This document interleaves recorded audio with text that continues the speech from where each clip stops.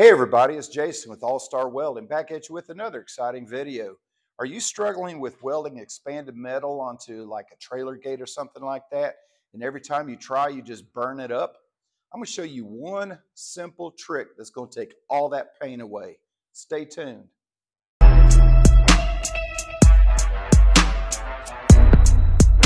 Okay, so obviously I did this on purpose, but you can see that that's not even attached.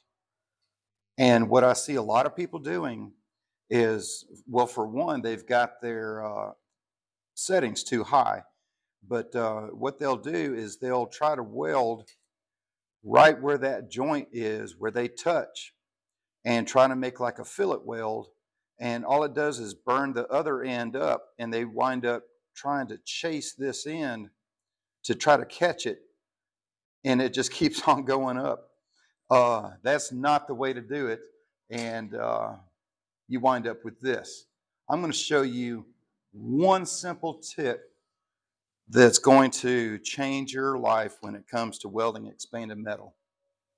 Okay, so this is what we're looking for. We're looking for one nice little bead on here that's going to join the base metal and the expanded metal without burning it up.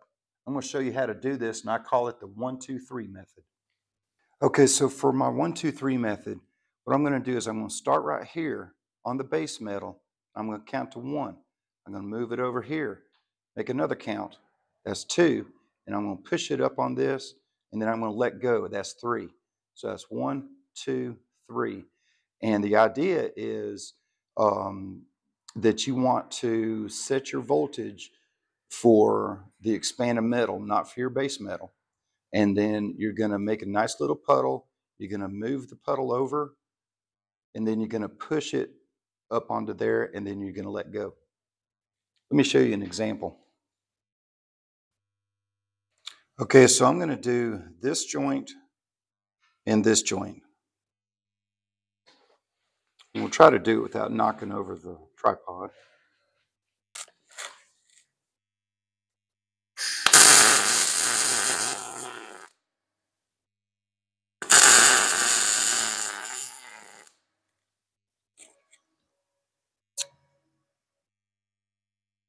And there you go. That's all it takes. And that is securely welded onto that plate.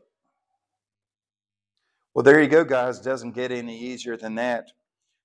Using my 1-2-3 method, you'll be able to put your expanded metal down on a gate so much faster, and it'll look so much more professional.